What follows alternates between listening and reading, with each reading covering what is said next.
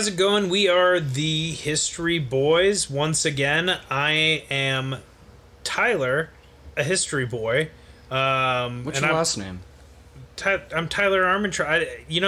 He's trying to There's more than one Tyler. In the moment I did my intro, I thought to myself, have I ever used my last name before, and will it be used against me in a court of law? But I'm Tyler Armentrout. I'm a history boy. You guys know me. I'm Christopher Whedon, and I let Tyler do the intro this time, and he fucking fucked it up by forgetting his last name. First and last time. So it's not happening again. That was his one fucking chance, and he fucking blew it. Now I owe him a bunch of money. Yeah, like a lot of money, like almost like $25. Yeah. Shit ton of money. Yeah. And speaking of money, I am Zach, that pretty bearded lady hanging out at the corner mech, trying to make that dollar, trying to make that hustle. That's Skrilla? That's Skrilla, trying to make that rent money. Would you say that it makes you holler? Yes, I do holler for that dollar. Dude, I've been hollering all week. I've been hollering, and I don't get a cent. People walk past my apartment, and I'm like, "Hey, motherfucker!" Yeah. I mean, does that count? Yeah. I'm hollering at them. I don't get a cent from it. People just tell me to be quiet. You're like, dude, it's 3 in the morning. They just ignore me. Someday I'm going to show them what it means when you ignore me. I'm kidding. Just walking white rage over here. Oh, yeah. And I am Jerry Nash, your history boy. Welcome, and thank you for listening again. Today we are talking about an extremely epic story that if all you know is what you're taught in school, then you don't know the whole thing. It's about the M&M store. I thought it was about Fast and Furious. The one at Times Square? Yeah. Cool. No, of course we are talking about the first circumnavigation of the globe. So just like the Fast and the Furious. When you're here, your family. Do they go around the world and back in time and stuff? I mean, they went to Tokyo. They went backwards through time. Yeah. They went backwards through Tokyo in a race car. From what I've heard. So in 1519, 5 ships and 270 men left Spain to find what Columbus didn't. A route to the Spice Islands by sailing west and not east. Ah, Arrakis. Dude. Ah, there you go, there you go. Delicate politics in a carved-up world. The story's full of... it's a harrowing survival story with horrid atrocities, terrible misunderstandings, and mutinies. Oh, cool. So a lot of guys accidentally planning 2 dates on the same day, so they got to have like 2 costumes because it's at the same place. Yeah, it's like a Mrs. Doubtfire style situation. They just want to spend time with their kids. And the only countries in the world at this point essentially were Portugal and Spain. Like the only countries worth giving a shit about. I thought you were gonna say Europe and Africa. Yeah, Europe, the country. Well, no, the two Europe, the like country, Age of and Exploration Africa, countries were Portugal and Spain. You are correct.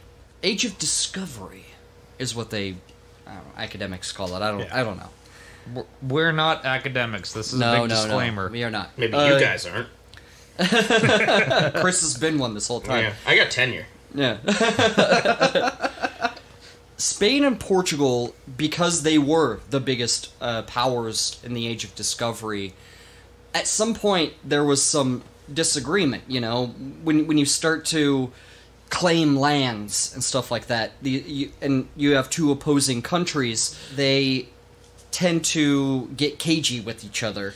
This land is my land, this land is your land, right? Sort of a thing, you know. And so at a point they had to draw a line of demarcation over the globe, and basically just saying anything east of this is Portugal's, anything west of this is Spain. Yeah, but they were like, what if we go around? See? So I mean, the line is inherently flawed for a couple of reasons. First off, no one knew if the line went all the way around the globe, simply because they didn't know what was on the other side of the globe. This is like that episode of The Odd Couple that none of us have ever seen because we're way too young, but I've heard about from other TV shows that have referenced it, where they draw a line down the middle of their apartment. Oh, yes. And then they all need to get stuff on the other side of the apartment. Right. So they're like walking over the furniture. They're like trying to figure out ways, it doesn't work out. I've seen some of The Odd Couple. It was on Nick at Night. You gotta somehow... Nick at Night has Friends now, okay? Friends is on Nick at Night. We're What? old. Is that true? Yeah, I think so. No. I remember when they had Roseanne, and that was a while ago. Fresh remember- Prince. Fresh Prince, I remember. Yeah. I remember I Love Lucy and the Munsters. Like, Yeah. Nick Yeah. at Night, like all the black and white shit. Then was- Roseanne and fucking Fresh Prince shows up and all your teeth fall out and you realize that you got 1 foot in the grave. Yeah, you're dying of scurvy. Yeah, you're dying. You're saying of Yeah. scurvy You're out, on absolutely the, out right. on the sea It's- with nothing but a TV playing Nick at Night to entertain you. Yeah, Yeah. you're like, Much I really, like these guys. really wish I Oh, had they some wish lime they had juice. Nick at Night. They didn't even have Nick at Night? That's hell on earth. Pope Alexander VI, he was the one that drew the line, and Portugal immediately cried foul about this because they were like, Aww. now wait a minute, Yeah. like they get the whole New World over here, and we get this side that is Mostly claimed. no, I mean claimed by them, Yeah. but they, because the line keeps moving, because there was another thing where like they couldn't actually really determine longitude by this time. They could determine latitude, but not really longitude. That was tough for them to do. Which way is which? Latitude, longitude- fatitude, longitude, longitude. Yeah, That doesn't answer anything. longitude No. is up and down, right? North and south. North and south, like the lines that Longitude. go up, right? And then the lines that go horizontal around the Fatitude. Earth. But the Earth is a sphere. It's not fatter that way. Yeah, but okay, so But on the if you- poles are on the top though, right? Longitude. That's longitude from pole to pole. Width equals fat. Latitude, fatitude. That is Longitude, not helping. longitude. The equator is a latitude line. But on a map, like... The equator's a latitude line. I Yeah, feel, I know that. I feel like you're being purposely dense in this moment. I am. I'm trying to make sure the people at home know the difference between longitude, latitude, Oh, everybody at home gets it. You don't get it. Oh, I got it. I knew it going in. Hey, easy there, Dad. On the next episode, we're going to explain what north, east, south, and west are for our audience. Oh, never eat sour wheat. What is an ocean? So what they had to do to sort of settle it was they came up with the Treaty of Tordesillas. And what that was is they were like, okay, there were sort of... They'd still divided it East Portugal, West Spain. It created a lot of problems because, again, what happens if you go all the way around? Yeah. You know, it doesn't make a lot of sense. It falls apart pretty quickly.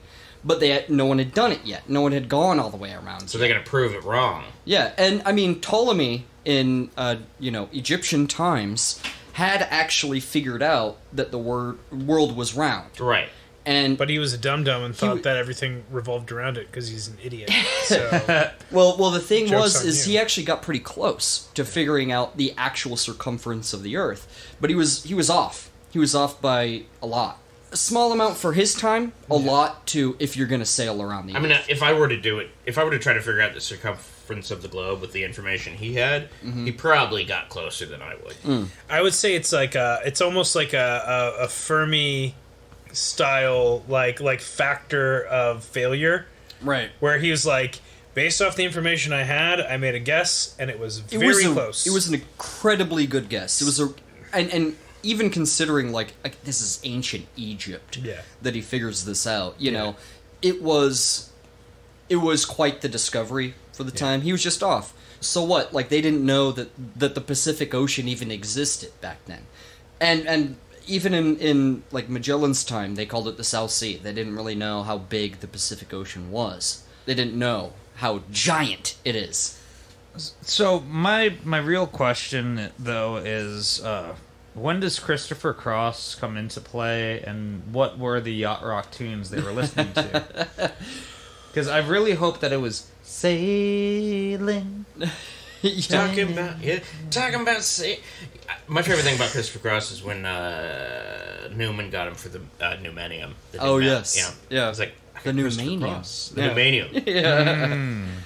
So, a couple of differences that I want you guys to understand is, so Spain is the one that they conquer, right? When they go to the New World and new places and they claim them for Spain, they replace full systems of government, full systems of administration. Yeah. They replace it with their own. And me saying that is a little reductive, right? Because... yeah, them replacing it is them obliterating anything that once stood there. And then they made my brutally. People. Yeah, brutally and horrifically. They show up in their little metal hats and they hop off their fucking boats on horses. Yeah. And then they pretty much just reverse death vacuum everybody while throwing Bibles out the sides of their horses. And then they call it a day. But I did hear they got diarrhea because of it. Yes. Montezuma's revenge, right? Yes. Story for a different day. Yeah, small price to pay for all the smallpox that they put across the world. That is where I was going with it. Right. Story for a different day. But this is the time of the conquistadors, you know? Cortez, Pizarro, Vespucci. Gold, glory, and God. Yeah. Exactly. By the way, I'm pretty sure we called him Bizarro in our... In the Aguirre... Yeah. Lope de Aguirre. Yeah, he was helping. Like, oh, Bizarro? Yeah. Bizarro, I'm helping. Bizarro, I get a whole bag you. of peanuts. I love you. Yeah. Portugal, on the other hand, was a smaller country. It was relatively wealthy at certain times. What they did instead was they focused on replacing existing trade networks. They would occupy certain strategic locations that you sort of have to stop at. On your way, if you have like a bunch of spices on your ship, you gotta stop at these places and you gotta pay duties on all this stuff. And that's how they got rich. Okay, so... they don't really have the military strength to do what Spain did. Spain is Netflix, and Portugal is like... Hulu. Yeah. Yeah. Because a bunch of TV from a bunch of different newer networks. shows on Hulu. Yeah, they're bringing it all in, Yeah. I would say it's more like, I don't know. A Peacock? Peacock. And by the way, sure. folks, this episode is brought to you by Peacock, the streaming it's service. NBC, it has Office on it. Yeah, it's got Office in there. So Portugal gets the East, which means they get anime. Portugal's the Funimation. Which is kind of funny because Funimation does not work in Europe or anywhere outside of the U.S. Ah. I know that because I'm a nerd. Well, I'm pretty sure I did try to watch Dragon Ball Z. A lot like the Portuguese military. It didn't work in Europe. You're like, I'm a nerd who travels and doesn't have a VPN. When the Portuguese went east, they went around the Cape of Good Hope on the southern tip of Africa, and they were basically trying to control all trade of the Indian Ocean. So what that meant was all the spices coming from there into Portugal. Yeah. And at least the duties and money and anything that comes from the spice trade, they controlled that. But one thing that they had to do was they had to kick out the Arab spice traders. Because before this, the Arab spice traders had a monopoly on the entire spice trade. And what they would do, this is hilarious, what they would do is they would be like, hey, where'd you get all this stuff? And like, Africa, India. Fill off a truck. Yeah, fill off a truck. Thank you. Yeah, and the thing is like, it may have been traded in India. It's not grown in India. Some of these really valuable spices are not grown there. Some of it is, but not all of it. And then Africa, like, forget about it. That they're straight up just leading them down a rabbit hole because they don't want them to know. They don't want them to interfere with their business. They're like, where'd you get these spices? Like, I don't know who's asking. Yeah. I'm surprised that spices were so important in a world that Food Network did not exist in. Well, the thing was, all their food was bland, and Europe was very starved for gold. So spice was the currency. It was worth way more than gold. So what you're saying is, despite how much spice was flowing at that point in time and throughout history, England never really caught on. They did later. Very late in the game. But it wasn't spice at that point. It was other shit. I've been to England. I guess they forgot about it. Yeah. They want you to forget about it. If memory serves correctly, the only spice that England has is that brown sauce, which don't get me wrong, Brown sauce. is good. It's like Brown sauce. Is it just called brown sauce? brown sauce. Yeah, It is. it's like I'm a fan of brown sauces. Hey, the brown sauce I bet you are. is good. Got him. So what we're basically talking about is a post Vasco da Gama world. Is what Portugal's sort of living in, because Vasco da Gama found like the way, right? And it was like to India by sailing east, and like Columbus, he was like, you know what? If the Portuguese have like a monopoly on sailing east to get to the Indies, I gotta sail west to get to the Indies, because we all know by this point that the Earth is in fact a globe. We've already known that for a long time. You're saying Christopher Columbus didn't discover that? No. That's That's somehow an unkillable myth. I 100% learned that in elementary school. Yeah. But No. as dumb as I am, Vasco I da Gama in do school. know that. I Like, have known for a long time Yeah. that is not the case. It's an unkillable myth. So what you're saying is that Magellan, at this point in time, this is after the Catholic Church killed many scientists and astronomers that have yes. proved It's time during and that time time. again that the Earth was round and that it wasn't the center of the solar Now, system. Now, the Earth was round, but like think of a balloon, like holding a balloon in your hand. Okay. Okay. So the world is on top, right? Where you live is on top. They still believed Wait. that it was possible for you to fall off the edge. Because if you drip water on a balloon, it falls off, right? So that sounds like flat Earth conspiracy But they didn't stuff. even have balloons back then, Well, so what were they it's even... still recognizing that the Earth is round, Maybe but they're they talking didn't know what was on the other like you're side. gonna They didn't fall- know that there's fall. a whole ocean on the other side, so they thought you could still fall off. But Jerry, have you ever blown up a balloon? Is it ever really a full circle? Okay, it's a bad. What is a perfectly round ball that I can use, Zach? A watermelon. a globe. A watermelon? And before what we're talking about, nobody had globes in their homes or anything like this until this trip happened, and then people had globes in their homes. Keep in mind, like, what we're taught in school is that Christopher Columbus, Ferdinand Magellan, Vasco da Gama, all these people, they sailed for some high-minded scientific reasons to discover new lands and all of these things. No, it was economic in nature. The whole point of basically the Age of Discovery, and, you know, when it begins and when it ends is sort of gray, but the whole point was the spices. The spice. Basically a Right? get-rich-quick scheme. Yeah. Oh, it was. Because I'm telling you guys, if you had a small bag of spice at the end of your voyage, you could live the rest of your life, no problem, on the money you made from that. So what you do is So- you sell spice, and then you pay people to sell spice under you. More people they get to sell spice under them. What you're saying is that you're making spice on spice. Yeah. Well, the thing You're is, making spice on top of spice. well, the thing is, you're not gonna have a problem selling the spice. You're not gonna have a problem doing that. You need somebody to go get it for you, and that's a tall so order. you hire people to go get it for you, and Yeah. they hire people to go get it for them. Yes, exactly. And the more people you hire Yes. under you, you get richer, and they still get a cut. Yeah. Right. Yeah. it's about the- profit. Well, and It's at like the, it's like a spice funnel. well, and at the tippy top, you got the royal families of both Yeah. Spain and Portugal, Yep. and then you got these guys coming up, and they take a knee and they go, "Hey, I got these boats, give me some money." You finance the trips, right? Give me some boats. We're gonna get there, but the spices that they wanted: Were they good? cinnamon, Ooh. mace, Mace. nutmeg, pepper, You're not gonna both stop black it. and white. All You're not right. going to stop A bear with fucking nutmeg. If anything, you're going to encourage them. They'll be like, "Oh, this guy's got nutmeg." But the most valuable of all were cloves. Cloves. A small bag of cloves you could retire on. Really?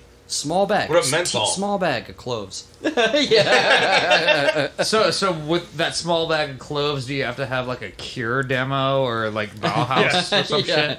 Oh Yeah. no! Dye your hair. The and put biggest on issue eyeliner. with when you have a small bag of cloves is fucking beating all the goths that want to smoke them off your fucking back. It's like, no, Yeah. this is my retirement. This is Yeah. my 401k. Right. And they're like, I need to look cool at the club. Oh, you're into industrial? Name 3 OSHA regulations.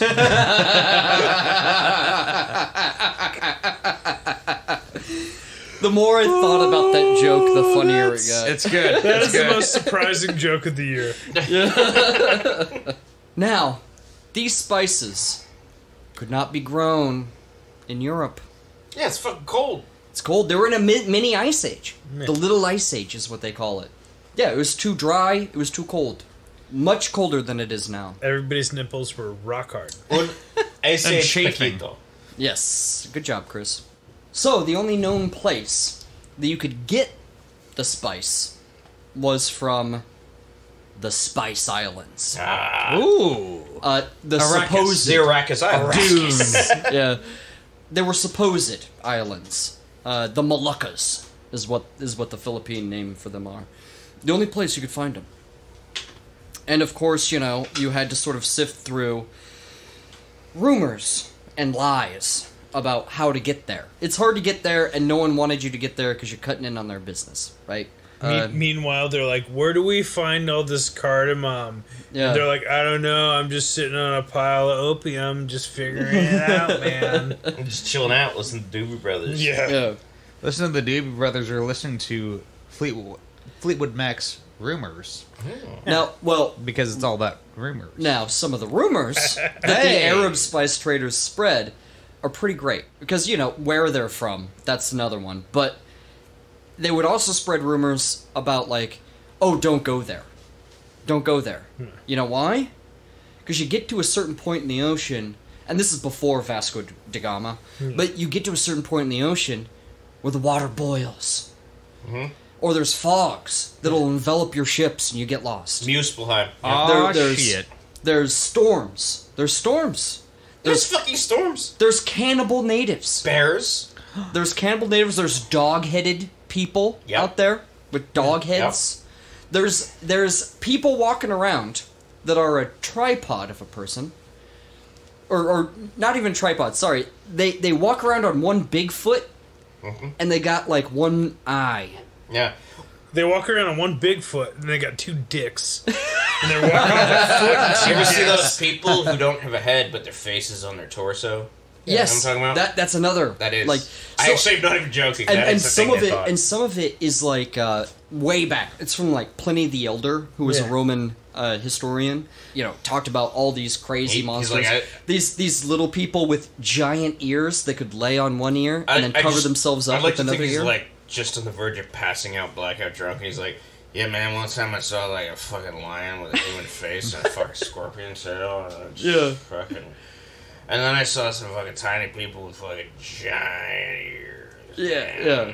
And big claws. And it was really, honestly, a lot of people. There was another. There were multiple books out there that people published claiming. One guy claimed that he had been around. This is a story for a different day. I want to do this at some point. But he had claimed to been around the world. He had all these monsters and stuff, and people took it as fact. Whereas they were like, that Marco Polo's full of shit. Whereas, like, Marco Polo's stuff was way more factual, Yeah. turns out, you know, than In his this guy. defense, when I say Marco, he did say Polo. Ah, so he knew what he was Yeah. doing. He knew what he was doing. It's true. We always knew where he was. Makes me happy. Then there was the prospect of dying from the excruciating and mysterious diseases that awaited you while on sea. Ocean disease. The biggest one that people feared the most was scurvy.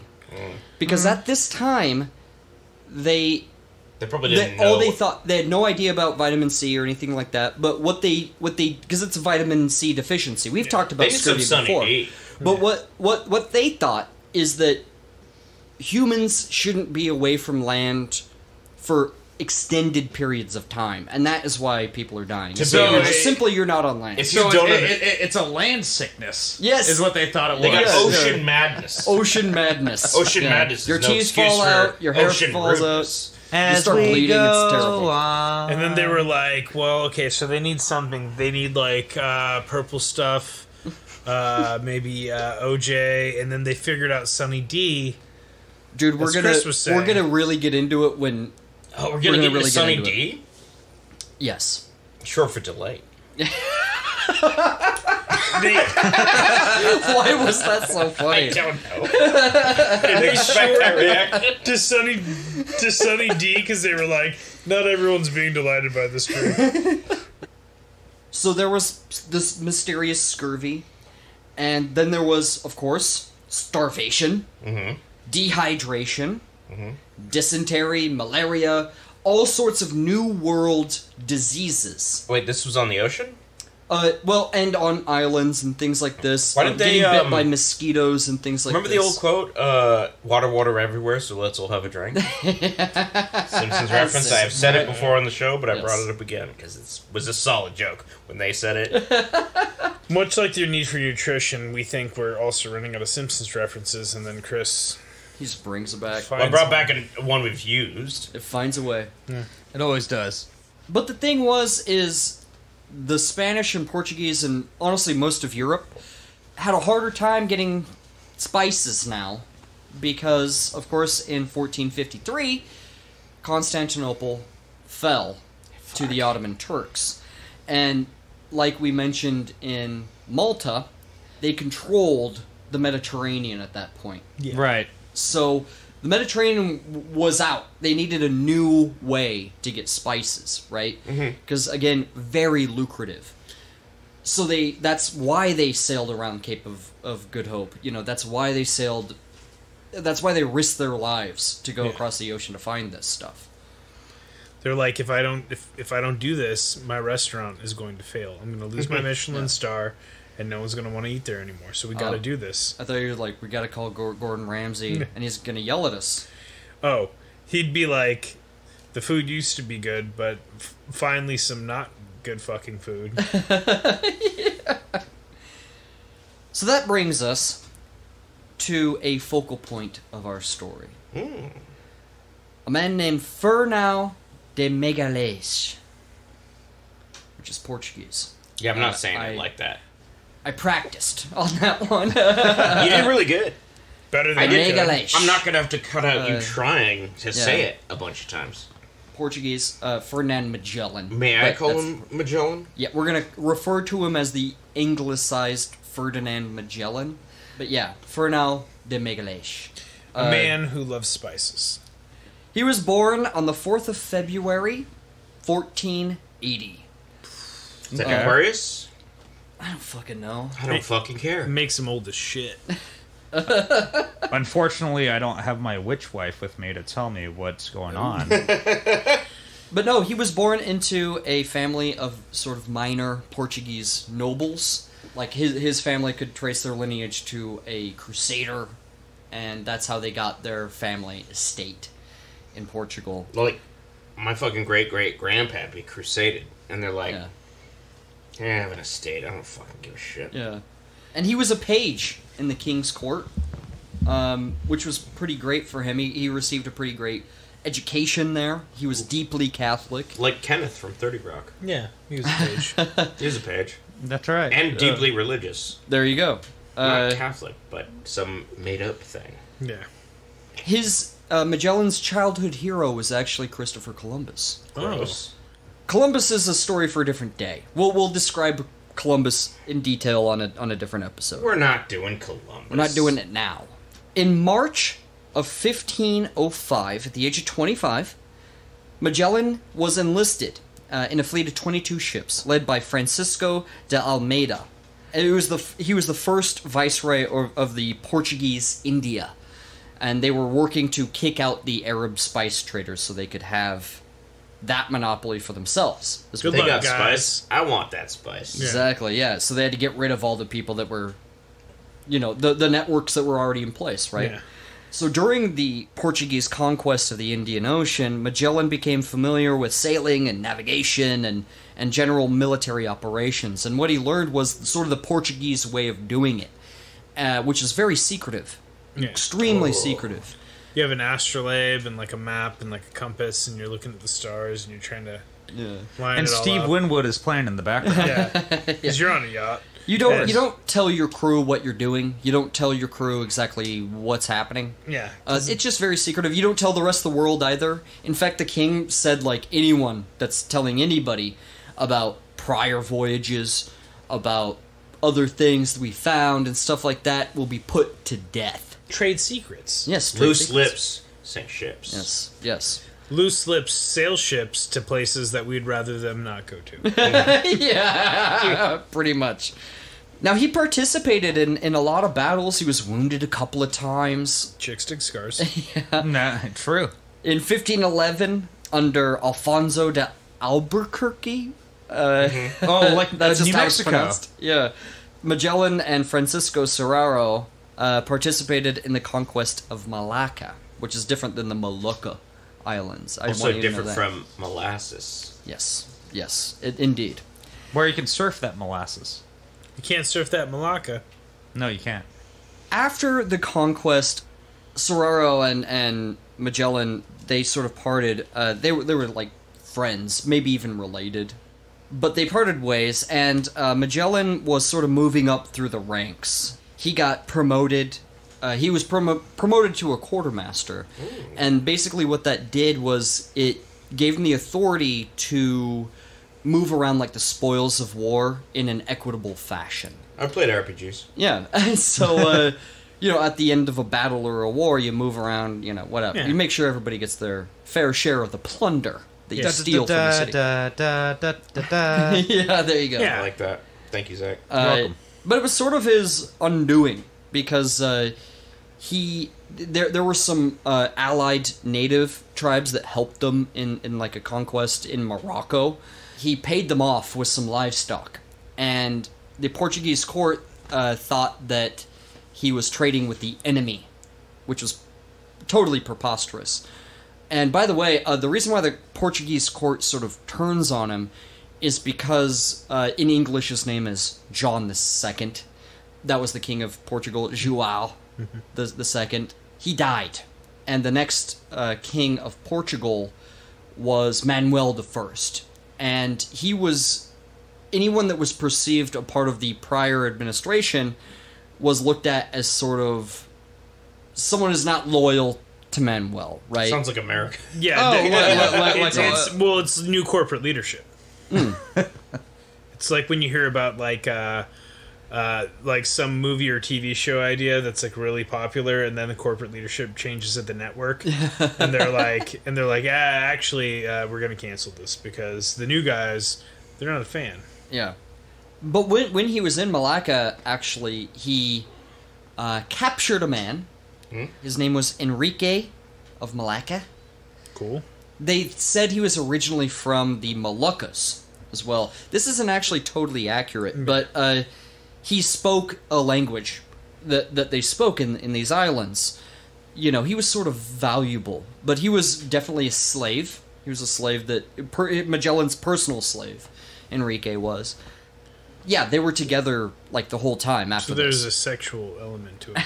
Yeah. Like, you can be my hero, you know? Oh, yeah. Oh, I see what you were doing. No, that's interesting because I was going different with that. I was thinking of together forever and ever one. Yeah, A little Rick Astley for you. there you go. That is the Rick roll that we're going to start doing. Oh, Rickroll reference. Yes. Yeah. Well, It's triple R. The internet's Magellan still doing it. Magellan was wounded in Morocco, and it gave him a lifelong limp. And actually, some of the people in the Portuguese court called his limp fake to like garner more respect in the court. Like I fought. Jawbreaker in his shoe. Yeah, he's like, I fought for the crown. I should be, because Magellan would go back to Portugal without permission, and he'd be like, "Hey, I need more money. I lost my horse in this battle, and look, I'm wounded. Look at my limp. I'm limping." And the king always was like, "No, He's just trying to justify his parking pass. Just trying to get validation. Take off your boot and shake out all those jawbreakers you got in there. It's like fucking Larry David and when he gets the handicap parking pass. Yeah. Well, after Magellan was proven innocent from trading with the enemy, he went, like, and the thing was, like, he was a stubborn man, Magellan was. He went back to the King of Portugal and demanded even more money. Well, he sounds like Larry David. After he said no, and all this stuff. And the king just kept saying, like, no. And on top of that, Magellan kept asking the king, because Magellan wanted to be a part of the Age of Discovery. He wanted to have his name up there with Columbus and Vasco da Gama and you know, Pizarro and Amerigo Vespucci. So he had this idea that he was going to sail around the world. By sailing west, he could get to the Spice Islands and fill the Portuguese coffers, right? Mm-hmm. Whereas the Portuguese king was looking at it, and he's like, look, something you don't know, Magellan, but something I know. We've been to the Spice Islands. Shh. Shut the fuck up, man. You're gonna ruin our Ponzi scheme. We're not trying to fucking shake the boat here. Yeah. No pun intended. So he kept saying no. Like, Magellan asked like 3 times. And Magellan's like, when Ferdinand Magellan sails around the world, he sails around the world, right? He said, you could make that your mama joke about me. I'm okay with it. Because I just really want to do that in real life, and then you can make the joke after, and it'll be okay. I'll act offended. Say it. But as long as I get to go around, it's the homie hookup insult. Yeah. Serraro, he actually went to the Spice Islands. He stayed there, the Moluccas. He married a woman there. He became a military advisor. Like, he did all this stuff. But he sent letters back to Magellan. It proved, like, maybe...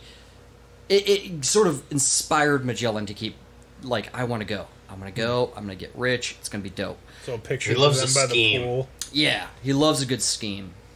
So what ended up happening to Magellan is that he didn't get any more assignments from Portugal. Mm-hmm. He kept saying, like, hey, I want to do this. I want to go somewhere. I want to do something. And they were like, how about you be a common sailor on this one voyage? And he's like, that's an insult, which it was. He had already proved himself. He was a quartermaster. To knock him back down to common sailor, giant insult from the Portuguese crown. Right. So basically he's like Uber Eats when you get that thing, like, oh, deliver McDonald's to fucking West Seattle for 45 minutes. Yeah. You get $6. Yeah. You're like, fucking reject that shit. Yeah, it's an insult. Not fair. Yeah, I was like, I want to deliver spice. So in 1517, after sort of a tussle with King Manuel I, which basically, he kept, again, denying his demands to sail west for the Spice Islands. And even, like, you know, it's customary, you know, at the end of your meeting, you kneel down in front of the king, and you kiss his ring. The king held back his hand. He held back his hand, and it was a slight. And he goes, well, what do I do now? And the king goes, whatever you want. So he jerked him off? Just gave him a quick, fast and loose one? Took a shit in the court. And says, are you not entertained? No. I like to think he just... the upper decked all his toilets. Yeah. Which is hard, because you have to wait for a new shit each time. Yeah. He pulled the Warriors and just did, can you dig it, suckers? Yeah. Opened up his frock of the time. Magellan seeing really no way out. Stagnant. He's doesn't have a lot of money. He actually invested some money in a voyage. And investing money in voyages is always a gamble. Because you don't know if they're all just going to die or not. It's like making a movie. Yeah. Well, except, you know, they're not just going to die. These people could just be lost forever. You never hear from them. I think if a movie bombs, they should die because of capitalism. That's the only way they'll learn. Yeah. True. Do we know what the name of the voyage was? Because I think it might have been Dogecoin. There were a lot of voyages that history doesn't necessarily remember. as much as Columbus they or fucked it any up. of these people. Yeah, Oh, they died or disappeared. Never heard from again. Ethereum and AMC, right? Well, those Movie Pass. Yeah. This is what you're thinking. Magellan invested a lot into Movie Pass, and then all of his fortune was gone.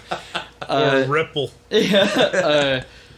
Still hear about Ripple from Blake. Oh, these people can watch a shitload of movies for basically free. I'm going to make money off that. Yeah.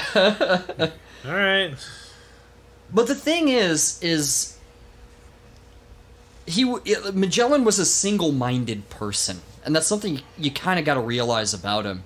Is he was kind of a know-it-all. He was kind of insufferable to be around. But the thing was, He's a he Jerry was style character. yeah, right. But I knew that was coming. I'm too. sorry. That was a low hanging fruit of a joke. Yeah. And I went for it, and I have no regrets. You know, that's okay. I didn't think he was fishing for it, because usually when he's like insufferable, know-it-all, huge dick, super handsome, then we're like a Jerry type character. He's like, yeah. I cut him off before he got to the dick part. Yeah. Well, Well, this time. handsome made up for it, so it kind of balances out. Brave. You're still talking about Magellan. There's no goddamn way I'd want to sail across the ocean like Yeah, this. fair enough. Anyway, Even now! no, God, even now, modern equipment, Even if modern someone else ships. is driving. Yeah, I'm not the captain. I don't even have to do any work. Yeah. I gotta sit there. Yeah. No. So, seeing really no way out, Magellan fled Portugal, and he went to Spain, which is a big move because the Portuguese and the Spanish at this point are like mortal enemies. Mm-hmm. They hate each other. Dogs and cats. Hate each other. I can't like say that enough. They hate each other. Again, Like- they had to draw a line in the middle of the earth to keep them away from each other. Like the Odd Couple. Yeah, yeah, exactly. I know Wait, we said that is already. that where the prime meridian is at? Really? I don't believe so. No. So he changed his name. He changed his name to the Spanish Ferdinand de Magallanes. Okay. What did he change it to, Magellan? Well, that was we did changed that. We did after his life Well, that's by actually- the English. that's really much cool. later. Much later. The English, as generous as always, changed it for him. Yeah, to Ferdinand, To a something German that name, Americans can Ferdinand pronounce. Magellan. Yeah, I mean, I could pronounce that. I just, you know, I you choose gotta not to. practice. Some people Yeah. are just naturals at it. I'm not. I gotta practice at all that It's stuff. because you're American. Yeah, It's fucking hard as shit It's tough. to pronounce anything that isn't like Cheeseburger. Yeah. cheeseburgers in Yeah. paradise. Well, Pizza. and on that note, though, Magellan didn't really speak Spanish or Castilian or anything like that.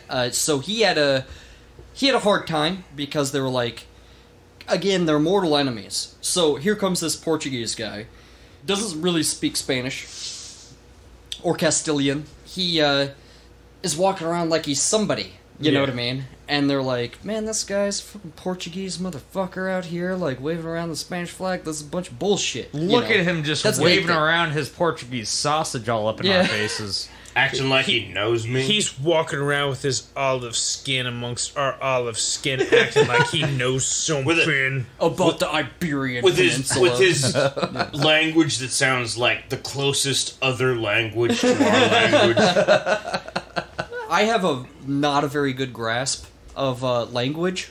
I'm Okay. just gonna let you know that right now. I don't know what the fuck French is. To doing. me, French just forgets the consonants. Yeah. They're like, yeah, we put those consonants in to make As a us joke. look we are fancy. too busy drinking wine and making love. Yeah, exactly. They got more shit to figure Marquis out. de Lafayette said that. Yeah, Yes. yeah. Accurate. Go listen to the Lafayette episodes. All the love those. Lafayette. You should. He's great. I love him. Yeah. He's one of my favorites. So, Magellan married a Spanish noblewoman from a noble family. Cool. Her name was Maria Caldera Beatriz Barbosa. Barbosa. I used to work there.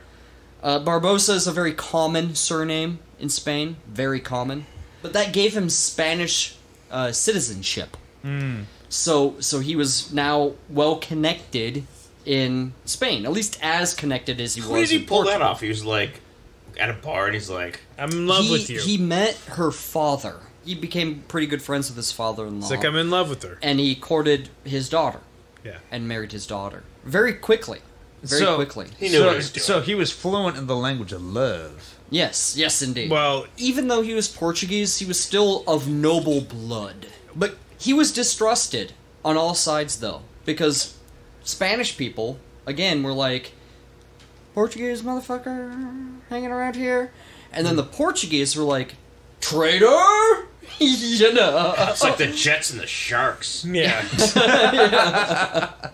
So King Manuel declared him a traitor. Not really right away. He did it a little He bit got later. around to it. He actually begged Magellan to come back once he realized that Magellan was pitching the same idea to the Spanish Please, king. Magellan, I love you. Yeah, Magellan. and It took Come me back. journey. I'm sorry. yeah. Before I kind of get into all of that, let me get to the new king of Spain.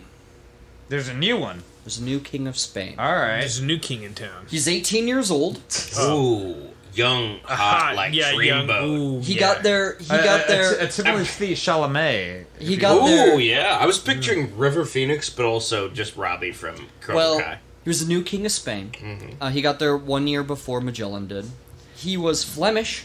He grew up speaking Flemish and drinking German beer and shit like that. I like him already. He was not a Spaniard by any stretch of the imagination. He was a Habsburg, by the way. Oh, I know this one. So, if you look up a picture of this man, Charles I of Spain.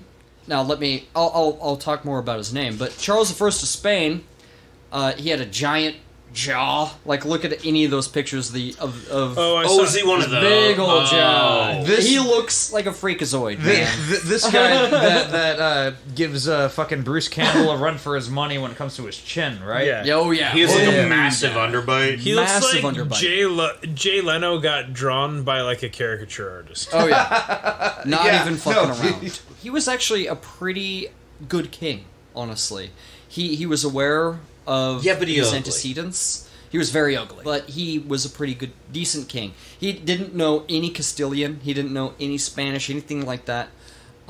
He tried his best, though. So when Magellan came to him, they were both new to Spain. Okay. Pretty new to Spain.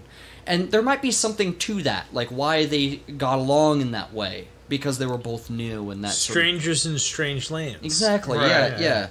And so basically, when Charles I, when his father died, basically his mother's side had, like, the Spanish crown and that stuff, right? And then his father was a Habsburg, so they had the Austrian crown and all this stuff. And, of course, the Holy Roman Emperor was his grandfather. And, of course, to get the crown for the Holy Roman Empire, you had to be elected by the electorate, right? Right. And in order to be elected by the electorate, you have to bribe everybody with a shit ton of money.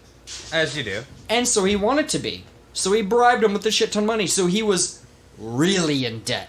Really in It's debt. not bribing, it's for your consideration. Yes, exactly. Yeah. I do It's a like how bribe. they're like, oh, the guy who has made himself the most broke, let's have him Yeah. run everything. Yeah. Well, This guy's really good with his money. Let's He hook him gave up. all his money away. to us. So when he became Holy Roman Emperor, he was Charles V. So he's Charles I of Spain. In Spain, he's Charles I. First King Charles. But in the Spain. Holy Roman Empire. In the Holy Roman Empire, Yeah. he's Charles V. That is the So, most Charles- European thing I've ever heard. Yeah, Charles V is the same person as Charles I. I just want you to understand that. Well, they exhausting. both sound like dildos. It is. Yeah, thank you very much. So the thing is that the Spanish crown was supposed to go to Charles's mother, but Charles's mother was declared insane. In the membrane? Insane in the membrane. Insane in the brain. brain. Because she wanted some level of rights for women. We don't know. But the thing is women could be declared insane for any number of reasons. So it's hard to really pin that down. It could have been like because she thought demons were coming from the sky, or it could have been because she thought maybe a man should cook dinner. It's a real wide swath. They were like, women be shopping, she's insane. Yeah. Now, if you remember, this is the same Charles of Spain that gave the Knights Hospitaller the island of Malta. Oh, yeah! Pretty cool guy. Yeah. It's like And- we did an episode on that or And something. he was the one that wanted in exchange, every year he wanted a Maltese falcon. He was the one. He was He the got one. his like the falcon. movie. Like That's the right. film. So Magellan went to Chuck. He gave him the pitch. Now the pitch, here's the full pitch. This is an economic mission to find a passage to the Spice Islands, the Moluccas, by sailing west and avoiding Portuguese waters and going around that very dangerous Cape of Good Hope. This is as bad as the Drake's Passage. The Cape of... Cape Horn. Cape Cape Horn is what I was Horn. thinking. Yeah.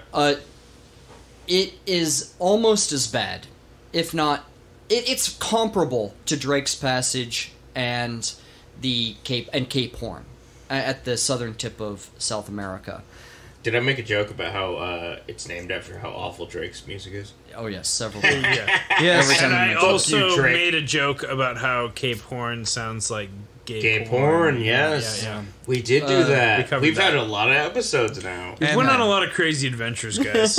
And if you recall, I mentioned Dark Souls and Yes. Drakes Yes. because I was expecting dragons, but no. Now, There were 0 dragons. I'm In this disappointed. one. I now hate it. the thing is this is not an original idea to sail west to get to the Spice Islands. You know, this is not original. Columbus did this and he failed. In fact, the biggest proponent against Columbus discovering the New World, like we say that now. We say that in Yeah. 2021 we say Columbus didn't discover the New World because he didn't. Yeah. But in his day, the biggest, loudest voice for Columbus not discovering the New World was Columbus. Yeah. Discover shit. They were like, "You discovered a new world," and he was like, "No, I didn't. It's like, I I just went over there and discovered- cut off hands and shit. I discovered the Indies, buddy." Though, Oh, and that's he called them, worse. he called them the West Indies The West Indies. because he's an idiot. Yeah, I went Uh, over, I discovered the West Indies, I found, like, Clerks over there, Desperado, Pulp Fiction. He was the Harvey Weinstein of Indie his... movies is the way you're going. Yeah, I got it. Yeah. Oh, now I get it. Now, the prevailing thought of the time was that this new continent that was discovered, the New World, extended from pole to pole. There was land from the North Pole all the way to the South Pole. That was the prevailing thought, and that there was no way through. But Panama was discovered, and they were like, how about we just go through, like, we blow up Panama and we go through it. Like the Panama Canal. I mean, they eventually did. Well, they were, at the time they were like, that's against God's will, and we're not going to do that. Well, they didn't know about Van Halen at that point in Oh, time. you beat me to it. I was just... I think blowing up Panama while listening to Panama is the most that massive Panama thing you can do. fucking Right. atheist Roosevelt Yeah. had Yeah. something to say about it. Yeah, exactly. But there was a rumor. There was a rumor.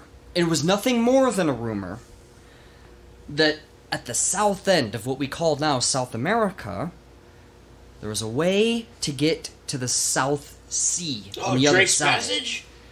Well, They can listen to Hotline no. Bling the whole time and, like... I mean, yes and no, but no. There was a way to get through, and Drake's Passage is a way through. But they wouldn't find that until the English explorer Drake. Oh, yeah, they didn't have Anyway, to... Oh, so they Story didn't, for a different day. they didn't have to listen to that horrible song, Hotline Bling, Yeah, No. which I've mentioned many times. I We mean, we know how much you don't like that song, Chris. I know. I've never heard- even fucking heard that song. Neither have and I. I know how much you hate it. I've only heard it once. It ruined my life. Everything in my life has fallen apart. But furthermore, and here's the important part, is that Magellan was going to prove that the Spice Islands existed in Spanish waters according to the Treaty of Tordesillas. Now, he told the same thing to the Portuguese Yeah. king. He said, the Spice Islands are in Portuguese waters. But he turned around and told, Charles I, he's like, It's in Spanish waters. I can make the it work. point is that no one knew whose waters they were in. Yeah. You know, because nobody knew what was on the other side of the globe, right? So he was going to figure it out, right? That was sort of the point of it. But it was to get the spice, right? The spice must flow. Yeah, it's the key to space travel. No, I'm kidding. Anyway. Man, if they hadn't used all that saffron, we could be flying through space. Yeah. And it's so expensive, that saffron. Yeah. Oh my god, it's like $20 for a fucking vial. It's bullshit. Yeah, but it's because you could fly through space with it. Yeah. Well, you have to rail it or either shove it up your asshole, but, you know. Yeah. How come it's always shoving things up your asshole in order to get the full effect? Well, it's Yeah, because That's where you it's absorb things most You could- deeply, Jerry. You could put the saffron into the SIM card hole of your phone, and you'll get a pretty good connection off of that. Yeah, I heard that this is true. So again, it was incredibly risky for anyone to finance one of these voyages that Magellan's talking about. Because he's talking about, you know, going into the New World, a place that is only recently discovered, and by them at least, finding some theoretical way through. Yeah. You know what I mean? But, on the other hand, if you were an investor and you did get some sort of percentage out of it, you were literally made for life. If you got boats, especially 5 boats coming back full of cloves, you are set for life. Like, you are rich beyond your wildest imagination. And also, 5 boats at that point in time was nothing. Like, it's not a huge investment. Not to Spain at this time. It was Okay. because again he's in debt. There was another somebody that lended the King of Spain money. It was the House of Fugger, and the king was into it. The thing was, though, is there's a hurdle you have to cross, because after Columbus, I thought it was the House of Hurdle. and after after a certain amount of people went to the New World, they set up this. It was the House of Trade or House of Commerce, right? House of the Red. It's Son. called Ooh, hoo, hoo. Casa de Contratación. Casa de Casa de- Contratación. There you go. Casa del Queso. And it was run. It was run by a bishop, an archbishop named Juan Rodriguez de Fonseca. And the thing was you needed his blessing in order to have a voyage, and it was both a gift and a curse in a lot of ways, because Spanish courts and Portuguese courts, all this stuff, they were just rife with, you know, corruption and double dealing and stuff like this. You know, it was nasty, you know, but you needed his go ahead. This whole thing is like, sounds like you order a pizza, right? And, Yeah, and okay, I'm following. So you order a pizza with a bunch of your friends, but they bring the pizza uncut. And then you got to figure out, it's not just slice, slice, slice, slice. Everybody wants weird slices. They're like, get out that weird pizza. So, well, I that- put in $10, so I Yeah. get this much. So I get this weird slice. Yeah. And There's also- I'm tracing over this slice of pepperoni. That's, You asked for like 1/3 Hawaiian, 1/3 pepperoni and peppercini, which is the best pizza. Yeah. And like 1/3 Meat I don't lovers. know, meat lovers. olives Yeah. and And olives nobody- and olives. Yeah, and then another third, which doesn't add up. Olives, every kind of olive. Yeah. That was and- one guy. Yeah. And he's like, I want olives, I want green onions, and I want them to be piled on so high that I can't see them. I want to make the sky dark with olives. Also, that 1/3 needs to be a deep dish, while the rest of it's thin crust. Somehow. Yeah. Make it happen. And they did their best. The pizza place did their best, but it's a fucking mess. And now you wait. have to fucking cut the pizzas. Is the pizza place the world? Yes. Okay. Yeah. Alright. Also, the pizza is the The world. pizza's the world. And also your cut from your voyage, right? They agreed to Magellan's crazy trip. And the thing was like he showed him a map of his whole plan, but a very crucial part of the map was sort of left obscured, Yeah. which is the strait that he thought was going to be there, right? Basically, the reason for this is that he didn't want somebody to look at his map and have the King of Spain give it to somebody else. or he didn't want the King of Spain to send somebody else after him to do the same thing. Don't copy my map, bro. I get it. Sorry, Yeah. so the strait he's talking about is still where? It's in the south end of South America, but Okay. it's rumored, right? Rumored. The Strait Rumored of that it's- Magellan. Yes. But if that doesn't exist, he has to go down to the Drake's Passage. They don't even know that's there yet. But They will. yeah. And I'm All gonna have of to the listen to dragons will be right Hotline there. Bling. I've never made that joke before. Yeah. This episode. People from all over joined his crew. There were Frenchmen. There were a lot of people. Jews joined the crew, and this is in a time where the previous Queen Isabella and King Ferdinand, they had the Spanish Inquisition to purge Spain of Jewish people and the Moors, right? So People weren't okay with Jews until Seinfeld. that's still not true. Yeah, tell that to QAnon. I'm not saying that was okay. I love Seinfeld. Yeah. And Larry David. They were roustabouts. They were adventurers. Big time. All speaking different languages. But on board, when they had to do shit, they spoke a maritime Castilian. And what this was it was Castilian, but it was tailored to, okay, this is a yardarm. This is a mast. So everybody on board, no matter what language you spoke, you could still speak a common sort of language to get shit done. You spoke the tongue that was common to you, like, this but you is this. pinched your fingers and you yelled at the other guy. So basically, when you're on board the ship, they had their own basic.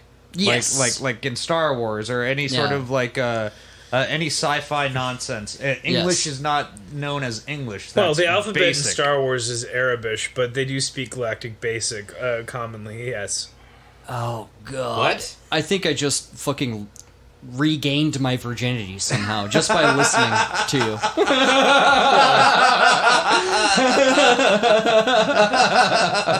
Well, the rest of us are married, Jerry, so This we is know what true. it's like. No, I'm sorry, You I'm not somehow going have a into child. distinctions about Huddies, okay? Now, Magellan had a partner. He was this brilliant cosmologist, and he had all these tools of the time. Did he have an astrolabe? He had an astrolabe. He had Fuck yeah, he did. cutting edge. He had cutting edge tools of the time. These compasses, these astrolabes, all this stuff, star charts, stuff like this. And his name was. Did he have a scythe? He did not have a scythe. You don't know that. He had an astro scythe. Ooh. His partner's name was Rui Fierro. He was brilliant, by all accounts. He And sounds was, hot. He was a Renaissance man in the Magellan truest thought so. in the truest sense of the word. Fierro was, but he was mentally unstable. Which is also, I think, a prerequisite to be a Renaissance man. Yeah, yeah, a little bit. Yeah, You have to be a real, pain in the ass. Like, how are we getting where we're going? He's like, I sculpted it. You think Da Vinci was a fun guy to be around? probably not. Well, you also know that the sex is going to be banging hot, you know? Yeah, when they're crazy, the sex is always good. Am I right, guys? Jesus. I haven't had sex with these dudes. Welcome to I the don't know. Brocast, everybody. Oh, God. Jesus No, thank you. fucking- No, we're not Joe Rogan here. But no, Well, yeah, we're all vaccinated. Yeah. there was a man in the Casa de Contratacion. Contratacion. Contratacion. Say it that- with the passion. I know, yeah. Contratacion. like It's it made actually it rhyme. easier to say drunk, actually. It's actually easier to say that way. But no, he was a newcomer to this sort of governing administrative body. And he offered to lobby on Magellan's behalf in exchange for 20% of the profits, which is a big cut, but still, it makes it possible, right? It makes this whole trip possible. When Fierro found out about it, he flew off the rails, and he got so mad that this guy was trying to insert himself into this trip. And he, so much so that even Magellan, backed down. And this guy, he was reprimanded. It didn't really go anywhere, but they figured it out anyway. But as they were like making preparations to leave, he started, not sleeping. He was wandering around, and he would go around and scream at people and yell at people, fly off the rails. And like even the king, Charles I, was like, this guy's kind of unhinged. You know what I mean? And have you looked at all his astrolabes? Yeah. he was declared unfit to go, which is a big blow to Magellan. But again, Magellan's a single-minded individual, and he sacrificed his friend for this. He said, "I'm sorry, man, but you know, fuck him." Yeah, it's like you're in a band, and that they're like, "Listen, your lead singer, it's like you're gonna be signed on to a major label." And they're like to this lead singer, we can't sell this, you gotta get him out of here. Yeah. You gotta get a new dude. And they're like, alright, I guess we're kicking him out of the band. And that band grew up to be Pink Floyd. Nice. Yeah, you're talking about Sid Barrett. Sid Barrett, yeah, pretty much. You gotta get this unhinged motherfucker out of here. Yeah. And welcome to Disgraceland, the podcast where we talk about rock and roll, baby. I've never heard that podcast. That's a fantastic podcast. It's a great podcast. They don't need a plug, but yeah. Fuck them. We're not plugging them. I'm really disappointed that you didn't go with Van Halen, with David Lee Roth and Sam Hagar. I Hagar. don't fucking listen to Van Halen. I listen to Pink Floyd. Well, you might as well just jump. Yeah, you might as well just jump to your death. Which is their best song. That what? Oh my god! No, it's their worst song. There's types of people, not just adventure, but when they join, there's certain types, right? There's a hierarchy of people on the trip, on the voyage, right? And I want you guys to understand this. So you got your common sailors, right? And these guys, they'd been apprentices before, so they have their job. They know what they're doing. This is like your key grip, right? On a movie set. This is your grips, right? Your electricians, your grips. They know what they're doing. They're salty dogs. You know what I mean? Where's the best boys at? Well, that's your apprentices. So your apprentices do the dangerous work, do the grunt work. They're the ones that are climbing up into everything. They spring into action. They're your younger guys. Younger guys meaning like 17 to 23. Yeah, they're your green hands. Yeah, they're not part of the union just yet. Tom Holland from that. From the Essex. Essex. In that movie. The in the heart of the sea. Yes. And then you have your specialists, and your specialists could be gunners that just take care of the guns and everything like that. Sound maintain guys. all that. Yeah. You got your sound guys. Yeah. You got your barber, which is sort of a misnomer because trimming beards and stuff was sort of the least of his troubles. He was also a surgeon, pulling teeth, doctor. He was a dentist. He did all that kind of stuff. That was your barber. I'm going to be honest, last time I got a haircut, I was pretty pissed that he didn't pull out my bad teeth. Oh, you felt robbed by the dentist. Yeah, big time. Or by the barber because he didn't pull your teeth. He wasn't also a dentist. Yeah, that's exactly right. That's bullshit. Barbers should be dentists. Just saying. Said it here. And dentists should be barbers. Yes, vice versa. One-stop shop, folks. Anyway, then you had divers. And divers, their job, very important, was to dive underneath the ship. Because again, swimming at this time was only a couple of people knew how to swim. Right? So you had people who knew how to swim. And what's the gear? Like, none. You got into your skivvies and you dove underneath the ship. Jesus Christ. Yeah, they didn't have pools for people to learn to swim when they were a kid. No. Your daddy tossed you in the water, and that's it. My parents took me for swimming lessons every year, and then I hated it. I hated it so much. I hate swimming. I still hate swimming. Yeah. I could swim to save my life, thanks to my parents. I'm 100% with you. Thanks to my parents, I can swim to save my life. Last time, I think I was like 11, 12 years old. It was summer, swimming lessons. I woke up early and hid in the woods. Nice. Good for you. My mom comes home and she sees me there and she was so pissed. I bet. So pissed. I've never seen my mom. You guys are crazy. I'm a belly boy just floating in the pool. I love it. Give me another beer. And then you of course had officers. Gentlemen. You had officers and your captains. And, like, you know, captains had their own space, their own quarters, and they were cramped, but they had their own quarters. And then you had, there was no such thing as a cook in this time. Who's making the food? They would rotate. Uh-oh. Because That sounds like a bad idea. being a cook, I disagree. Everyone learns how to cook. They enjoy each other's food. well, being a cook was an insult. It was looked down. It was looked down upon.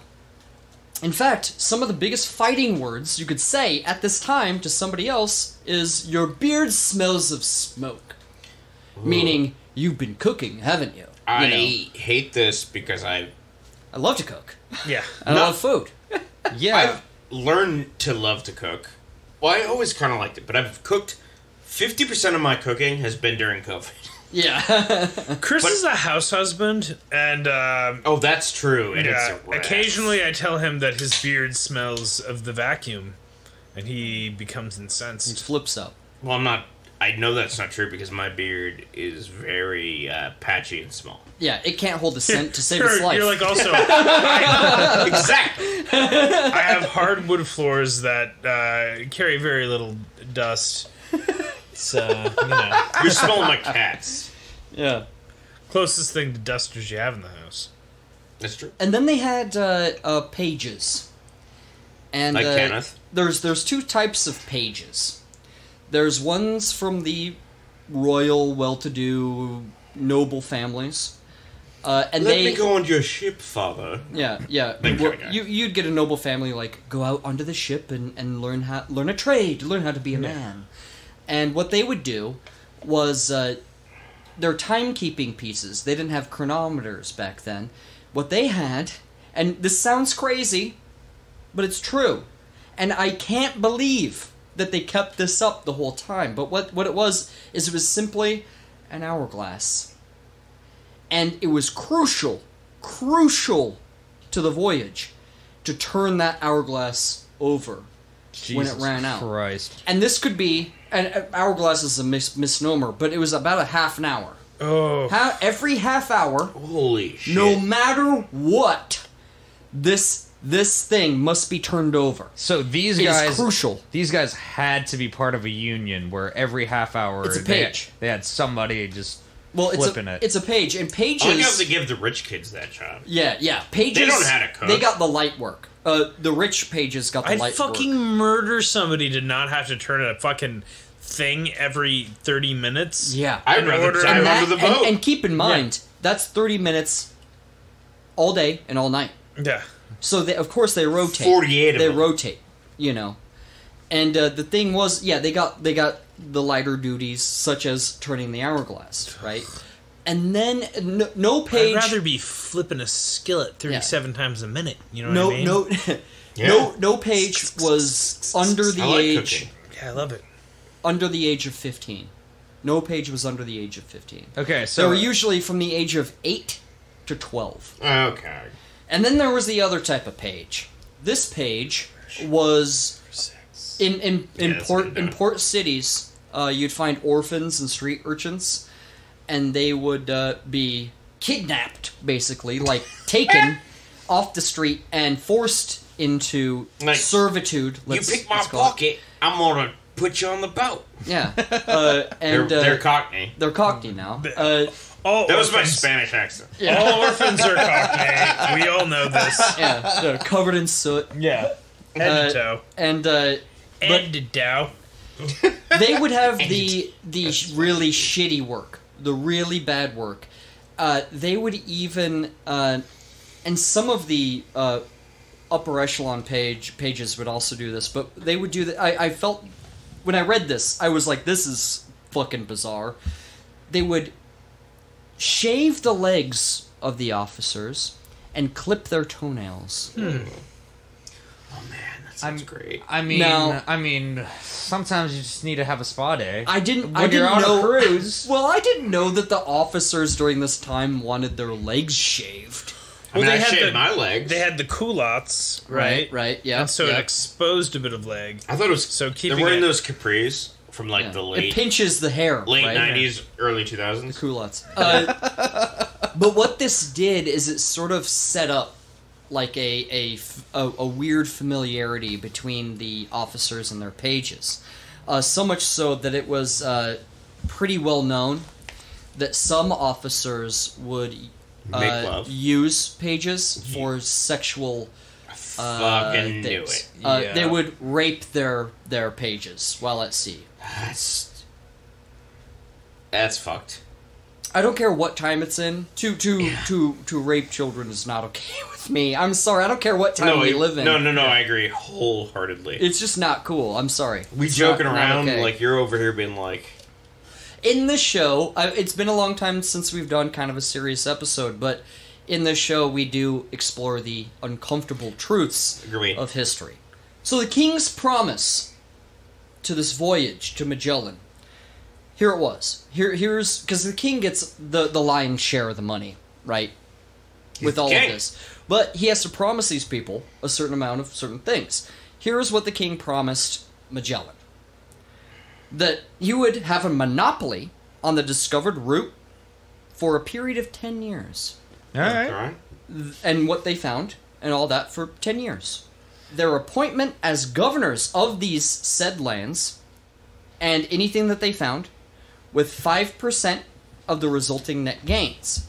So, you're a governor after you monopolize for 10 years, and then you get 5% of the net gains of anything taken out of there. From the Spanish crown. Not a bad deal. Not bad, honestly. Not bad. Pretty good. Who gets the merchandising rights?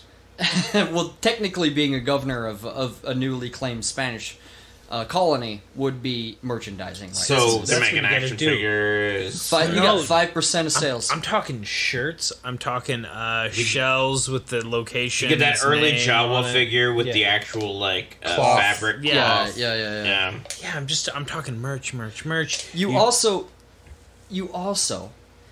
get the right to levy 1,000 ducats on upcoming trips, paying only 5% on the remainder. I love ducats. What are ducats? Now, Jerry, can you explain? Yes, can you please explain ducats? There's a lot of different currencies in Spain at the time, and really in Europe at the time. A lot of different currencies, and things that we don't really have a measuring scale to measure modern dollars on. But most of Magellan's financing was measured in maravedí. That was the currency.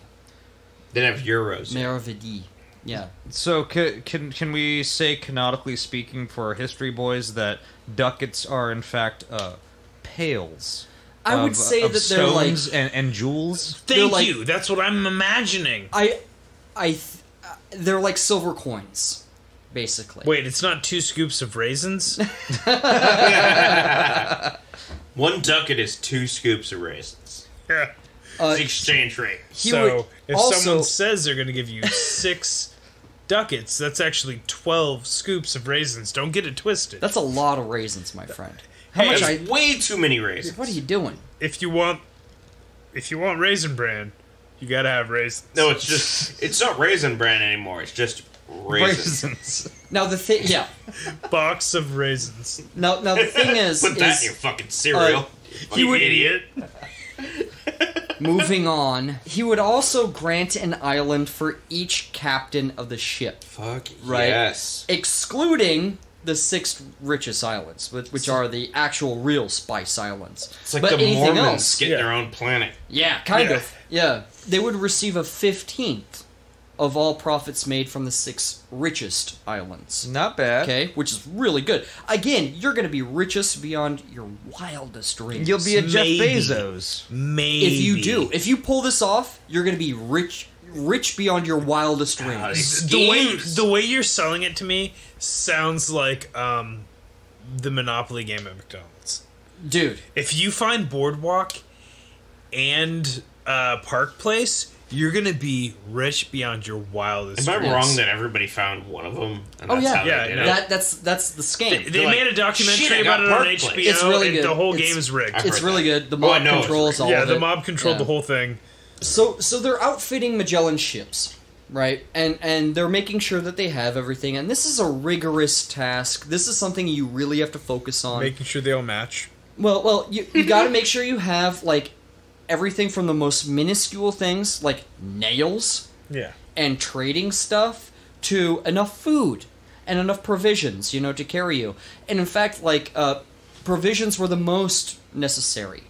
And you can't eat nails. no, and most of the provisions, almost the full thing, was spent on two things: wine and hardtack. The Sounds rest, about right. The rest, they had salted fish. They had a couple other things, Actually, the officers Some lutefisk. had a certain amount of a jam, a jelly, made from quince, and quince is like an apple pear type fruit Okay. that they make like a preservative out of. But one thing that happened while he's outfitting his ships is it's customary to raise a couple of flags that denote your voyage and what's going on. It's the king's flag, it's the flag of Spain, but then you have the captain's flag, which is Pride like their flag. coat of arms and Yeah. stuff like this. And It is June.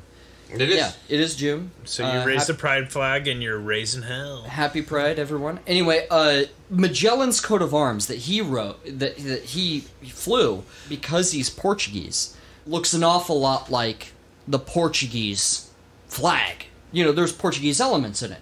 He's from Portugal. And to the untrained eye, it looks like a Portuguese thing. You know what I mean? So the Spanish were none too happy. Well, the second they started flying this flag, onlookers started being like, "Hey, what the fuck is that shit?" Because it's a lot like, for them, it's like flying the swastika. Yeah. It's bad. They're like, "What the fuck is that?" And they're like, "Hey, man, you got He's like." before the Nazi thing, it was a Native American thing. Yeah. It's like Well, the Confederate flag. Yeah. Which is only a battle Running that in flag. Seattle. It's not a. Anyway, No, it was- no. It's a battle flag. It's not even really their main flag. It's not their main shit. Anyway, No, that is true. And yeah. that's Bunch of weird. fucking losers. It's a loser yeah, flag. yeah. The real flag is a white flag. That's a real flag. Anyway, You got him, Jerry. got him roasted. Anyway, we did it. You heard it first here at the History Boys. They got this crowd gathering around, and they're getting unruly, and so people are telling Magellan, "Hey, dude, you got to take that shit down." And he's like, "No, this is customary. This is what we do. I don't care if they don't understand what this is. I'm not taking it down. This is my flag. I'm the fucking captain general of this fucking voyage. I'm not doing that." So they rioted. Magellan's pilot for one of his ships was stabbed. Oh. People got mad. He was like and the Dixie Chicks in fucking 2003. This really illustrates the supreme distrust to anyone that is simply Portuguese. Anyone at all. It displays that. And, like, they're not fucking around. When I say that Spanish and Portuguese just hate each other, even down to the common citizen, it went that far. They eventually smoothed it over, but it was a thing. You know what I mean? It was not a good omen. Yeah. But I want to describe to you a couple of notable people that I want you to know before we begin that are Okay. going to join Magellan. Oh, Thor? No. Hercules? No. Jose Canseco? I mean, that's closer than those others. Because he's At least real. it's Spanish. At least it's a Spanish name. Yeah. Derek Zoolander. One of them, I think he might be my favorite. If there is to pick a favorite Oh, from the the Marquis crew. de Lafayette. No. I know it's like No. several centuries later. The 30-year-old Italian Antonio Pigafetta. Ah, mamma mia. Ooh. Antonio Okay. Pigafetta. I mean, he liked pasta. Oh, yeah. Is that insensitive? I don't know, probably. I love pasta. Who doesn't? I don't know, man. Assuming somebody likes pastas and Because they're Italian? yeah, well, assuming somebody likes pasta is fine. Assuming somebody likes pasta because they're Italian, maybe. I feel like because there's a good chance they're gonna be like, yeah, I like pasta. Don't assume everybody... Yeah. There's nobody alive that don't like pasta. Yeah, right. Fuck you. If you don't It's like delicious. pasta, you're a monster. Yeah. Yeah. If you don't like pasta, you're Monsters have liked pasta. Yeah. Write us at historyboiz.com, historyboizpodcast@gmail.com. Send all hate mail to Chris Whedon. As per, yes. Chris Whedon. Care of pasta.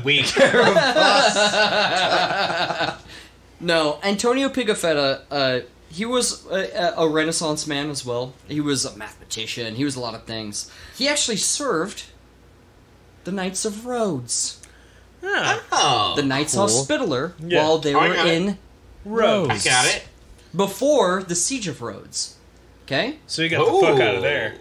Did he get out He before? left he left just before. He's like, I see the So- writing on the wall. I gotta Dude, fucking bounce. the Siege of Rhodes was 1522. This is like 1517. Oh, shit. Wow. Well, no, 1519. We're in 1519. So it's like these Couple are happening years later- pretty much right Yeah. around the same time. Yeah, totally. Siege of Rhodes would happen while he's at sea. Okay. You know, yeah, he was a supernumerary, and basically what happened is that he heard that Magellan was doing this, and he was sort of seeing the world at the time, but he lusted for adventure. I mean, he had been with the Knights Hospitaller. Oh, Yeah. There's yeah. no more adventure than that, right? Yeah. So he wanted more adventure, sailing on the high seas, man. So he petitioned to get aboard Magellan's ship as a supernumerary. And what that was they were like, okay, yeah, you are Magellan's private secretary. And so Magellan's like, you know what you're going to do, man? You're going to write a chronicle of this whole trip. Not the ship logs, not the dry ship logs, the pilot's logs. You're gonna write the good shit. We're going to talk about the trip, what Well, you that see, Star what you Trek find, did. what we all find, like all that stuff. That's what you're going to write about. And he was like, yes, 100%. I'm totally down. That actually sounds dope. Yeah, and so he was totally loyal to Magellan. I'm just saying, Totally that actually loyal. sounds like pretty... He's like, It's pretty good right deal. how dope this is. Yeah. Write down everything you see. And he was like, hell yeah, man. But there was another man.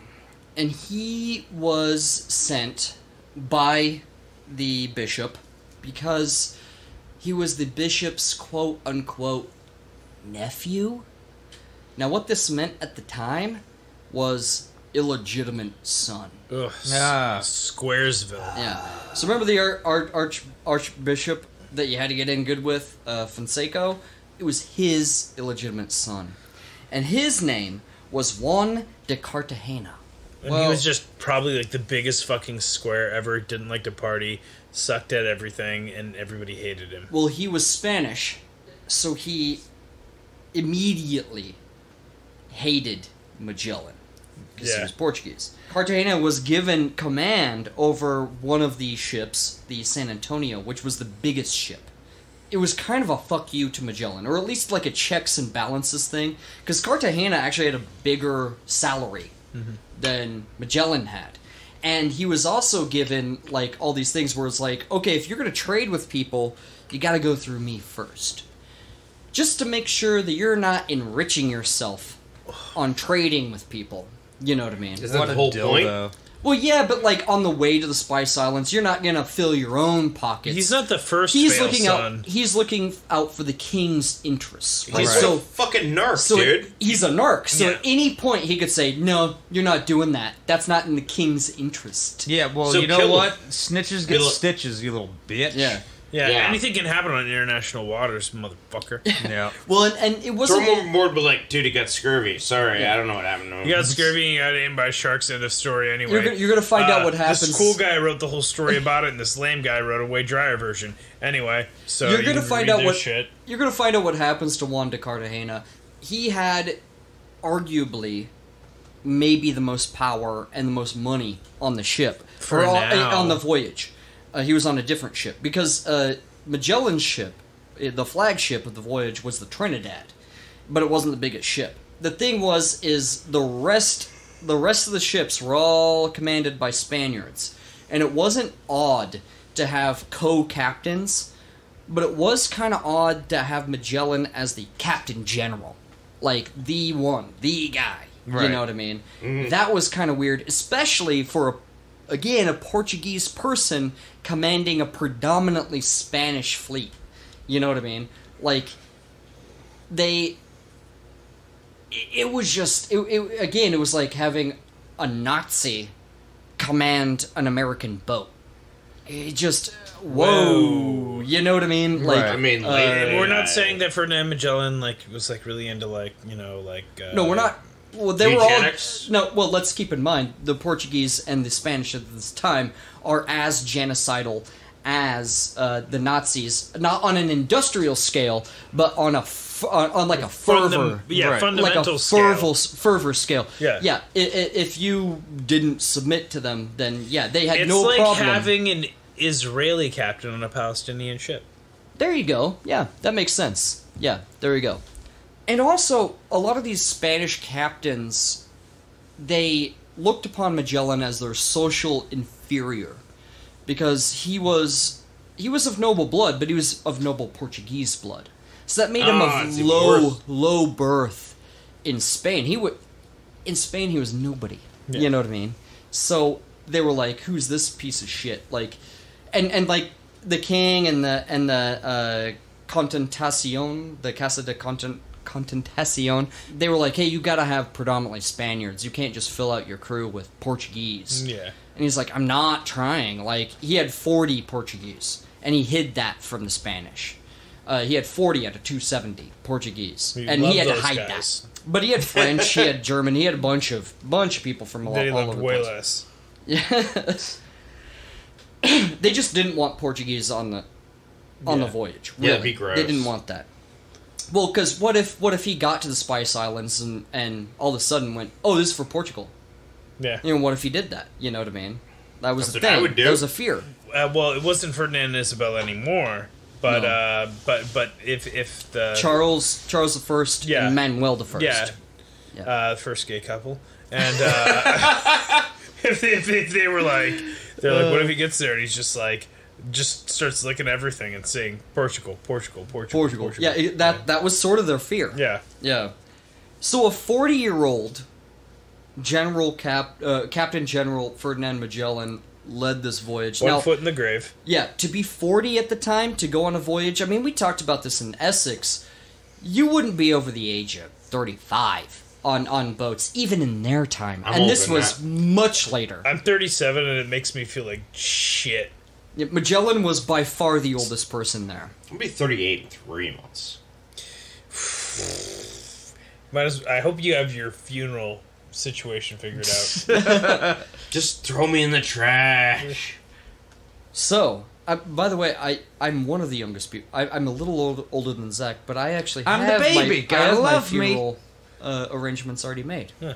I think I'm the only one here that has that. It's Oh, a beautifully written note that says, "Throw me in the trash." Yeah, there you go. Jay Nash. I have it tattooed all over my body where you can't see. So, Throw me in the trash. so I just have the here's recycle arrows with me too. with this like Beautiful. blue bin me. I don't know. Yeah, whatever.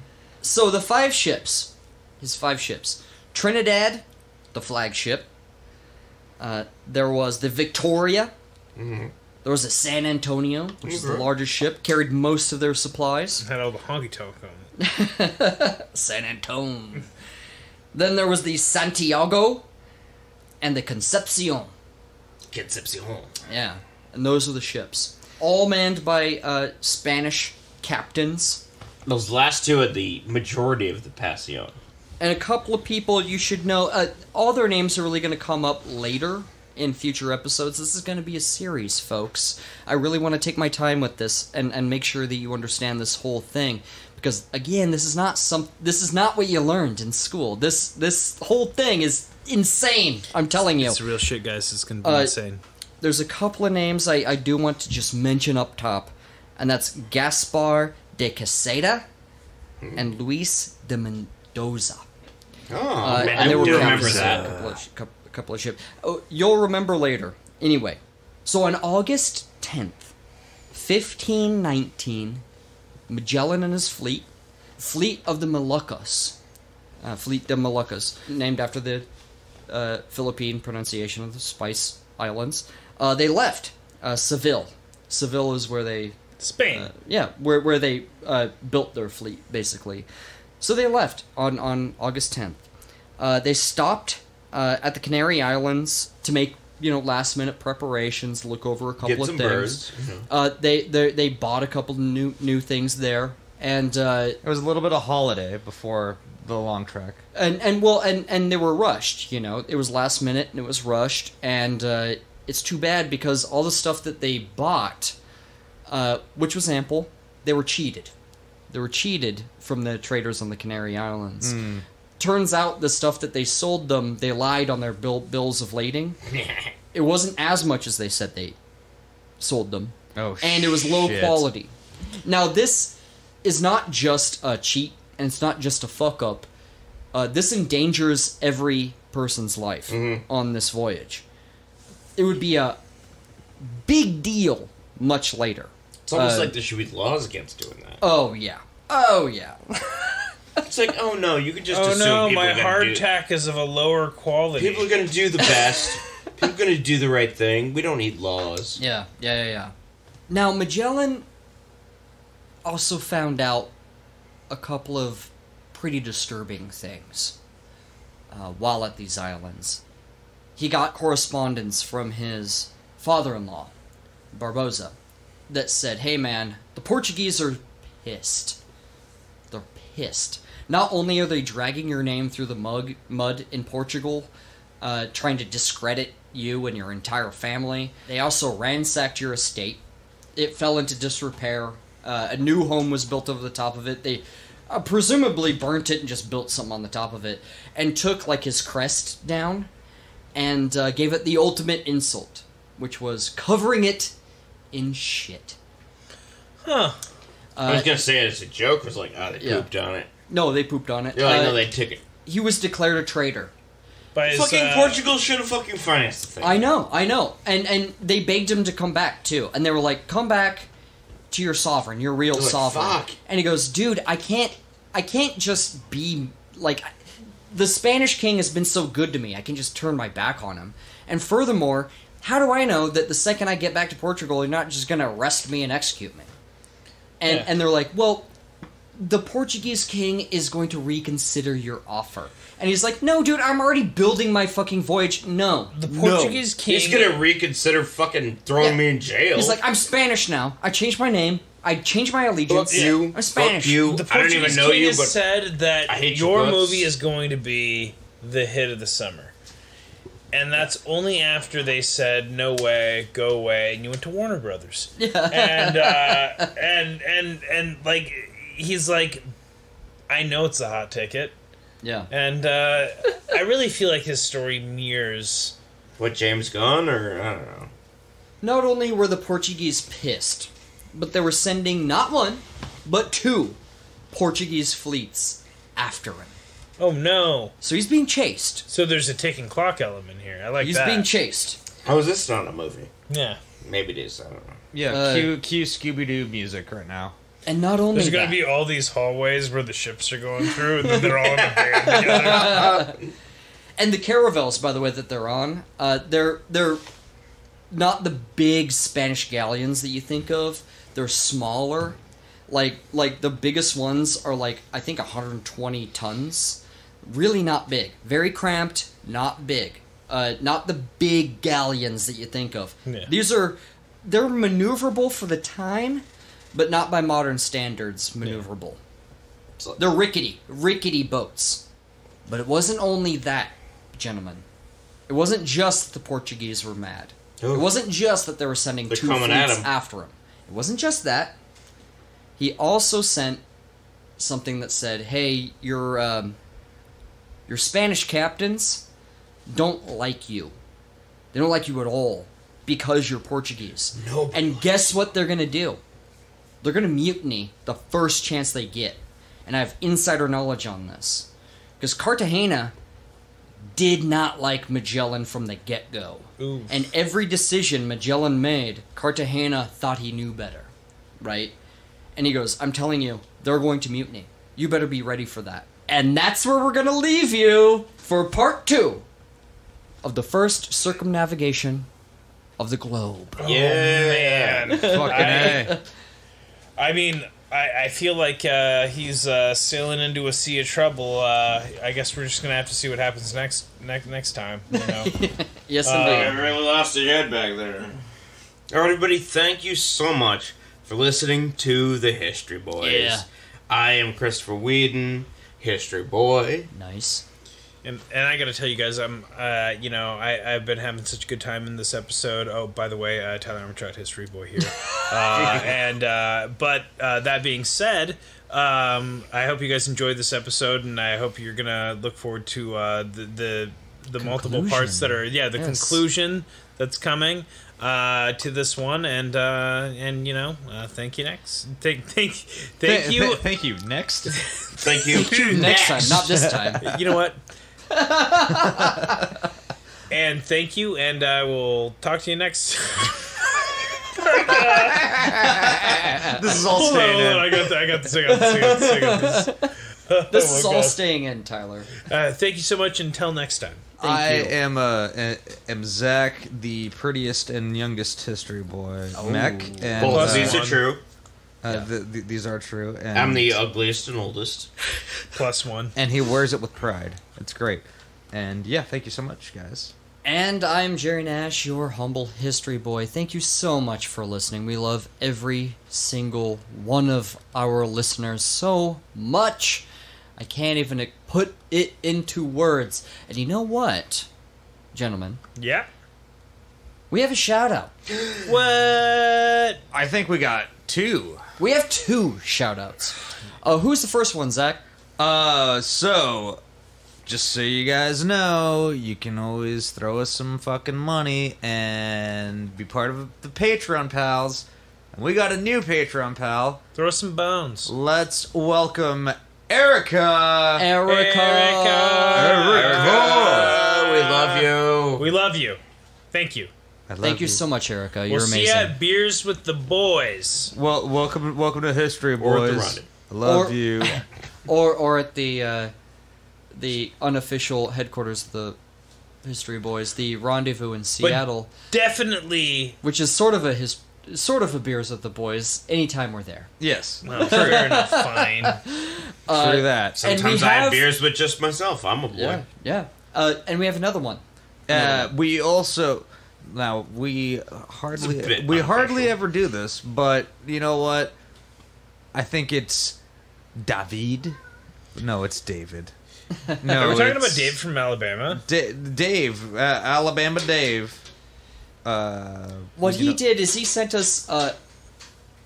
He has shaken our faith in society and humanity as a whole. What he did was send us a very, very well. He sent us an email that is I- usually we don't do shout outs unless we do the shout outs with the Patreon pals, but this one is like literally like it is the shot that broke the condom. We gotta call you out anyway, Dave. You're fucking amazing. We love you. You rock. Thank you for the kind words you put in your email. Honestly, it helps us to keep going in that way as well. Like just to know that people are out listening to us and enjoying the show, it really means the world to us. You know, money is fantastic, and we love all of our Patreon subscribers. But Keeps the lights on. Even just it legitimately keeps the show moving. But even to just hear that you're enjoying the show, it really makes our day. It really does. And to our other fans, you're never going to see the email that he left us, but it was so above and beyond. We wouldn't be doing this unless it was, so you have to trust us, and that's just the way it is. Yeah. If you would like to send us an email regarding whatever, honestly, if you just want to say hello or whatever you would like to talk to us about, our email is historyboyspodcast@gmail.com. Go ahead and send us whatever you want there. You can also follow us on Twitter @HistoryBoiz. On Instagram as well, on Facebook. You can do all that. You're going to get updates from us whenever new episodes come out. We are bi-weekly, every Saturday, if you don't know by now. Every other Saturday, I should say, if you don't know by now. And yeah, I just want to reiterate just how much we love each and every one of you that listens to our show. God damn, we love you guys so much. It's true. It's true. Thank you so much. Mr. Zach? Love you, bye!